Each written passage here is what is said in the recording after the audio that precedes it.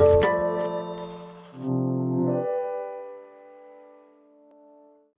following podcast is part of a certified educational activity titled Advances in Medical Options for Uterine Fibroids and Endometriosis, Clinical Highlights from Montreal. Access the entire activity and complete the post-test at peerview.com/NNZ860. Downloadable slides and practice aids are also available. Hi, I'm Dr. Elizabeth Stewart from Mayo Clinic. Welcome to this educational activity focusing on emerging data on medical options for the treatment of endometriosis and uterine fibroids. This data was presented at the 5th Congress of the Society for Endometriosis and Uterine Disorders that was held in Montreal in May 2019. The emerging medical therapy depends currently on the shared hormonal dependence of endometriosis, uterine fibroids, and adenomyosis. Steroid hormones are important modulators of all three of these diseases, and thus most current therapy is focused on this modulation. We'll start by examining the data being presented on uterine fibroids. Uterine fibroids are a significant burden for women in the healthcare system. Fibroids cause heavy menstrual bleeding, discomfort, pain, infertility, and while many are asymptomatic, there are severe symptoms. The burden of disease is most profound for Black women who have earlier disease and more severe disease, and fibroids are the most common cause of hysterectomy in the U.S. There are also consequences to fibroids in terms of post-surgical complications and recurrence. Fibroids cause increased work absenteeism, and the direct costs have been estimated to be somewhere between $4 and $10 billion annually in the U.S. alone. Medical management for uterine fibroids in the U.S. Depends on the symptom. For women with heavy menstrual bleeding, the primary hormonal treatment option is oral contraceptives or other contraceptive steroids. This data was not presented at the meeting but comes from a review we published several years ago. However, for women with uterine fibroids with bulk symptoms, with or without heavy menstrual bleeding, the primary medical therapy is GnRH agonists, and they're usually a temporizing solution to either get women to a future pregnancy or to tide women over to menopause. However, outside the U.S., where progesterone receptor modulators or PERMs are available, these have become the first-line therapy for all women except women with hysteroscopically resectable submucous fibroids. Uterine fibroids have a classification system that we should discuss briefly, and there's new information on genetics and epigenetics. Increasingly, we describe fibroids based on the FIGO classification, where submucous fibroids are indicated as 0, 1, or 2, depending on their intercavitary extent. The rest of the fibroids are categorized based on their relationship to the intramural portion of the uterus and the serosal surface, and there are also hybrid designations available. There's also new published information about the genetics of uterine fibroids, and in all population, about 70% of fibroids result from a mutation in the MED12 gene. This doesn't yet have clinical relevance, but based on some of the information at the recent meeting, it appears not only genetics, but epigenetics, or turning on or off the genes and not changing the DNA, may be playing a role in uterine fibroids. And these epigenetic changes may be coming from a variety of environmental stimuli, including nutrition, stress, and endocrine disrupting chemicals. So this is an important facet of fibroid biology that's important to follow. GnRH analogs work centrally by downregulating the hypothalamic pituitary axis. What's new is that there's a new generation of orally administered medications rather than long-acting injections. And these newer drugs can also allow better modulation of estrogen levels that limit hypoestrogenic side effects. There was data reported on the GnRH antagonist elagolix that was presented at this meeting. There were two studies that were replicate studies, and both examined elagolix alone compared to placebo and elagolix plus estradiol and norethindrone acetate add-back treatment. The data presented at the meeting showed that both elagolix and elagolix with add-back significantly decreased heavy menstrual bleeding. It decreased symptom severity of uterine fibroids, and both increased the health-related quality of life compared to placebo. Most importantly, however, the elagolix with add-back appeared to mitigate the bone loss that occurred with the elagolix alone, suggesting that elagolix with add-back may give optimal efficacy with minimization of the important medical side effects. At the meeting, there was also data presented on the elagolix extension study that we just discussed. Women were re-randomized to either elagolix twice daily with or without add-back.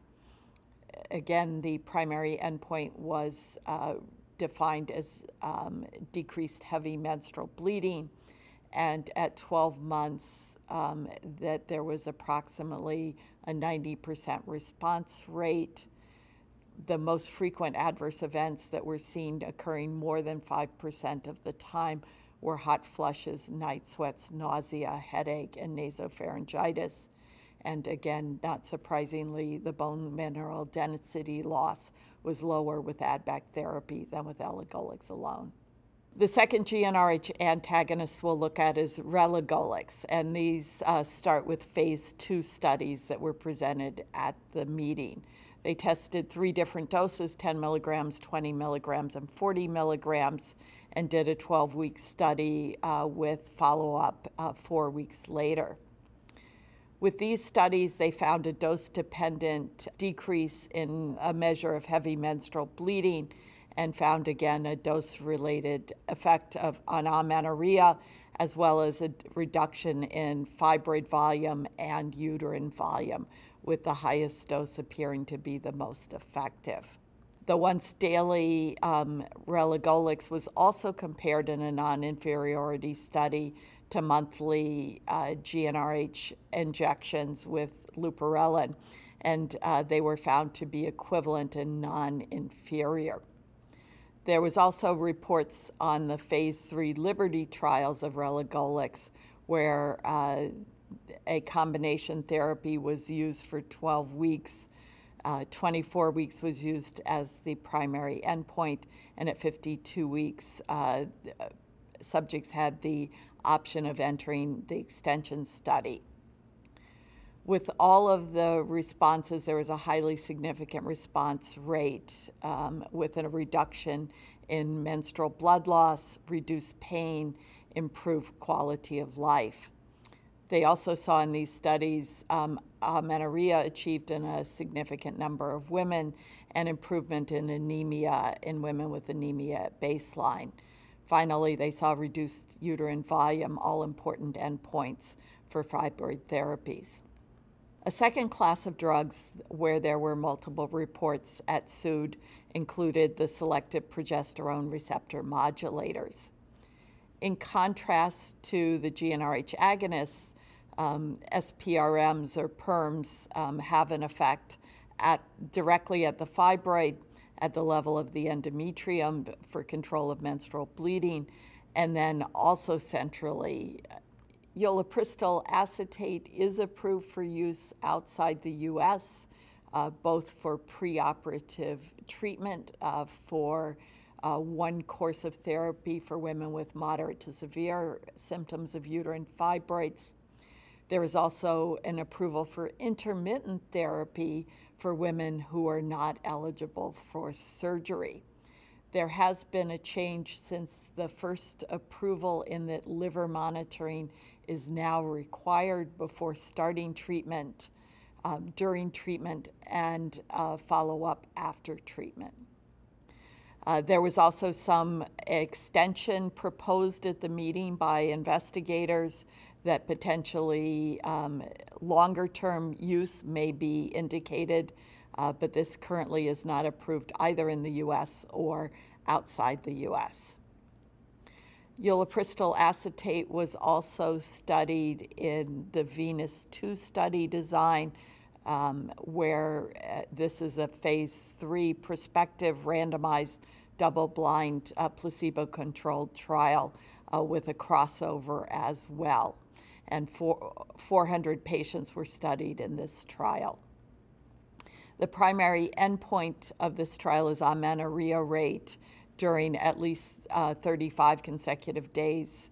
And what they found was that this was an effective treatment option, both in the overall population and in different racial groups, and also obese versus non-obese subjects. One of the concerns was that in the European studies that led to ulipristal approval, there were very few Black women and very few obese women, and the U.S. population. These are both important target populations. They also saw significant improvements from baseline to end of treatment in uterine fibroid quality of life scores, again, both in the overall population and in the two important subgroups. A current hot topic in the field is the concern regarding liver safety of ulipristal acetate and possibly other progesterone receptor modulators. The application for ulipristal acetate was not approved by the U.S. FDA, citing safety concerns following an examination of rare but serious liver injury cases outside the U.S. There was a investigation that found that there were 4 women that required liver transplantation, and that liver injury appeared to occur approximately once in 100,000 women. After this European medical investigation, regular liver function tests are recommended at baseline during the first 2 cycles and 1 month after.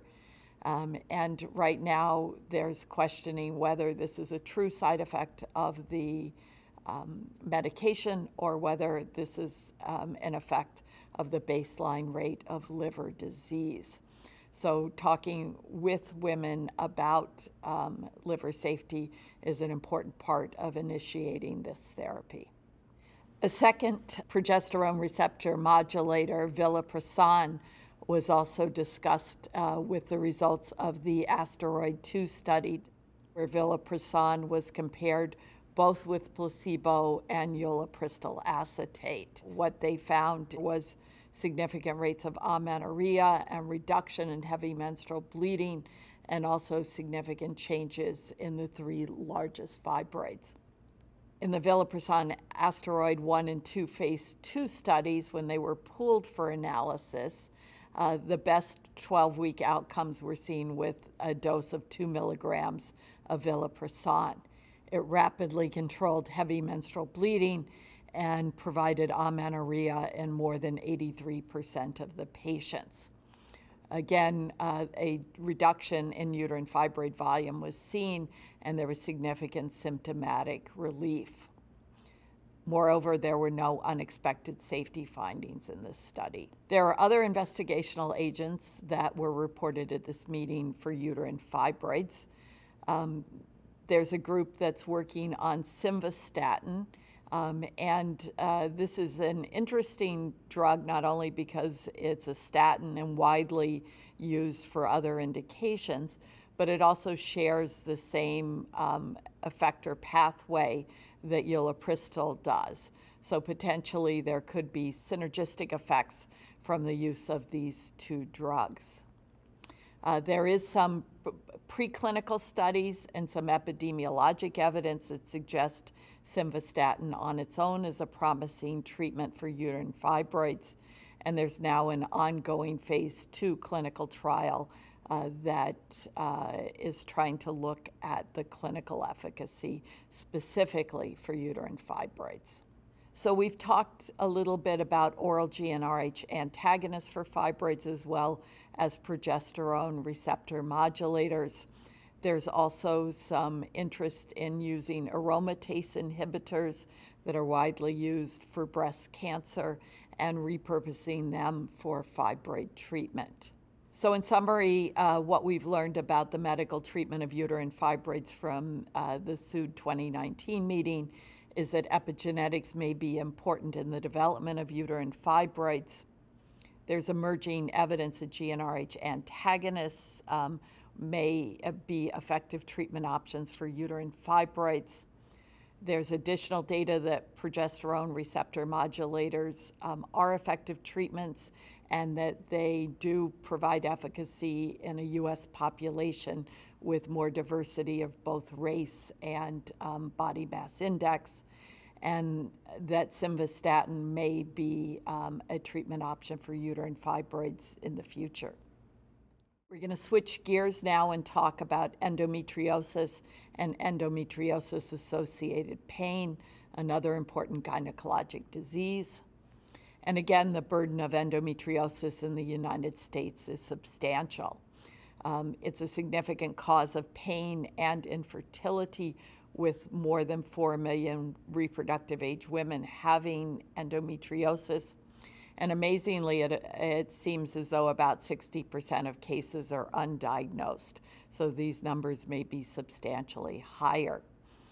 The disease causes increases in work absenteeism. It's associated with substantial healthcare costs. And following uterine fibroids, it's the second most common reason for hysterectomy. There are a wide variety of agents that are used for the medical management of endometriosis and endometriosis-associated pain. The first line is typically nonsteroidal agents or combined oral contraceptives. If this is not effective, then moving on to a second line agent, which typically is either another variety of contraceptive formulations, such as continuous combined oral contraceptives, medroxyprogesterone acetate, or the levonorgestrel intrauterine system. Additionally, GnRH agonist or antagonist, either alone or in combination with ADVAC therapy, is considered second-line therapy, as is the oral agent danazol. Finally, aromatase inhibitors are third-line therapy. It's also worth keeping in mind that medical treatment is typically the preferred treatment in women of reproductive age in pain and no desire for pregnancy if surgery is contraindicated or refused. And there's also a role for medical therapy to prevent or to treat recurrence. Endometriosis is highly variable, both in terms of its symptoms and its treatment options.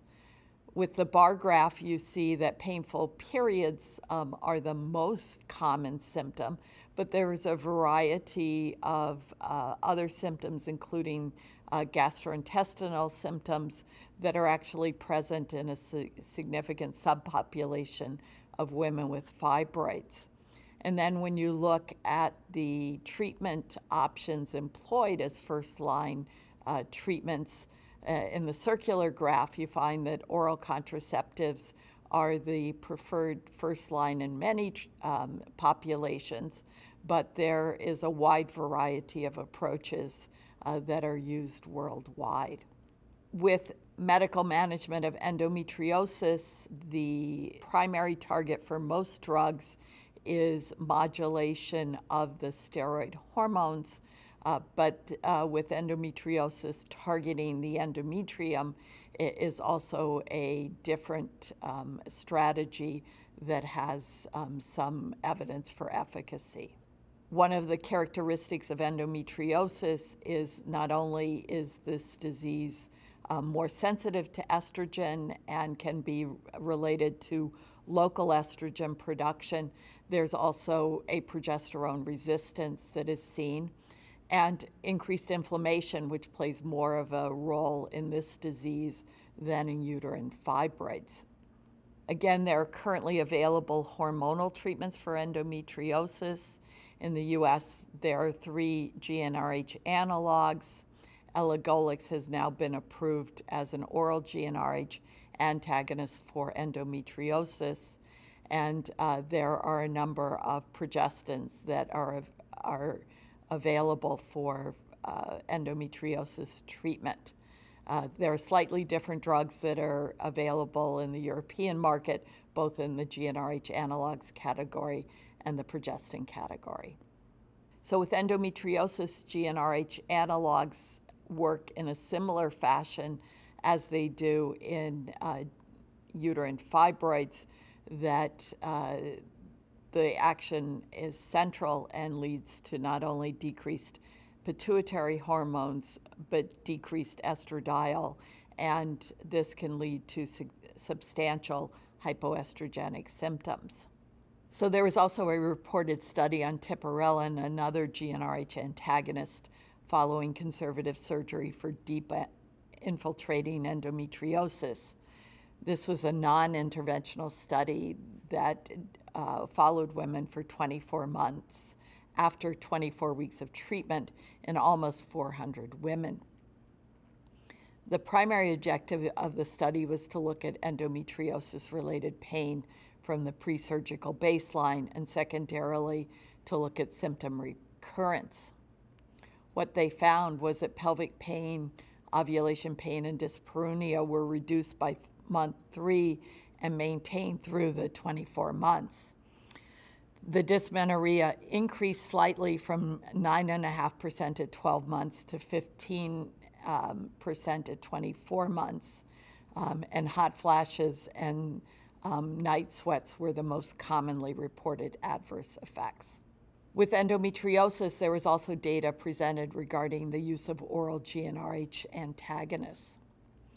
And again, GnRH antagonists have the advantage of better modulation, so that the profound hypoestrogenic symptoms you see with parenteral GnRH antagonists are avoided.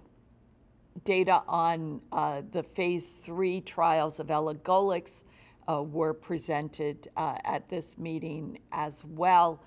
This data has been published in the New England Journal of Medicine and showed efficacy with 6 months of treatment in women with moderate to severe endometriosis-associated pain.